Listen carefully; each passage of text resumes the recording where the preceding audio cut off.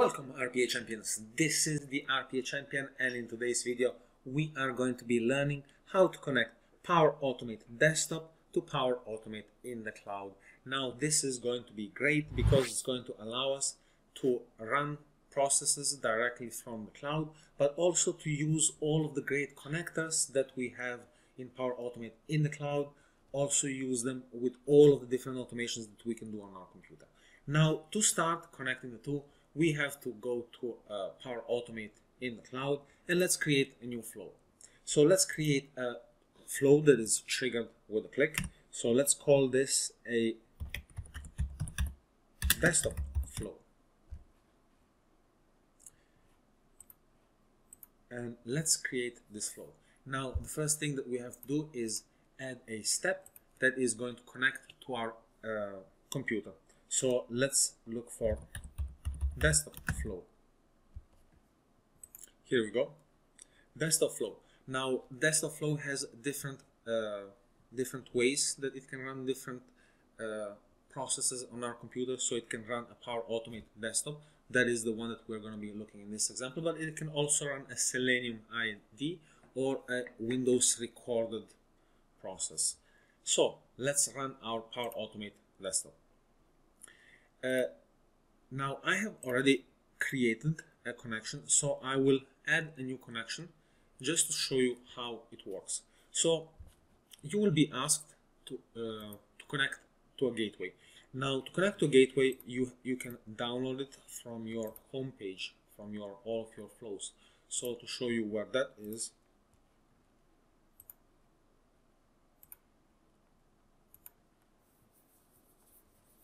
so if you would go to your main homepage where your flows are and you go to install, right here you will find the on-premise data gateway. Now if you download that, install it on your computer, connect with your account that you are using currently on Power Automate, you will be able to connect your gateway.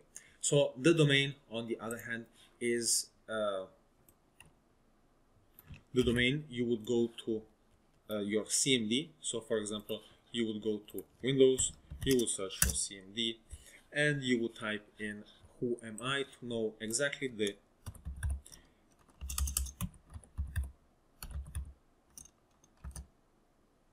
your domain, your username, and also your password. Obviously you should know that.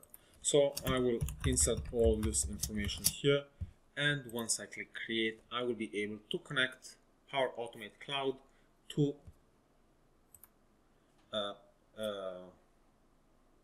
my computer. So I can already see the different processes that I have created on my computer. So I will select the calculator, and I will also select in what way do I want to run this kind of process. Do I want to run it in an attended way or in an unattended way? The attended way runs the process when we sign in, and the unattended process runs it runs in the background and we wouldn't see it. So I will run this in an attended way so that we can see the calculator actually opening up once we trigger this process. Now we click save, and just as an example, right now here we could add different other modules that leverage the great power and capabilities of Power Automate connectors. So that is really great, and this is where a lot of great capabilities and processes could be made by connecting Power Automate Desktop and Power Automate in the cloud. Now let's test our process and see if this works. So right now, theoretically, we should activate a process on our local computer or on whatever computer we have decided to connect to. So I will save this and I will test this process manually. Now this process on my computer should, let's check it out. So let's open Power Automate on our computer, and here on our computer we can see that we have the processes that we saw before. Now if we open the calculator and we see in detail what this process does, it just basically opens the calculator. Now if we go back to this, and just before we run our flow, let's open the editor and see what kind of actions do we have here. Nothing fancy, just opening the calculator, clicking on a couple of elements, sending a couple of keystrokes, and clicking again on the equal sign. All right, so let's run the calculator. So let's see what happens. So right now it is trying to connect to my computer. It is still waiting and waiting. And right now it has started. It has opened on another screen, but now it should continue with the different actions. There we go. 7 plus 4, it is equal to 11, and that was the different actions from the process. So there we go, ladies and gentlemen. This is how we connect Power Automate in the cloud to Power Automate desktop.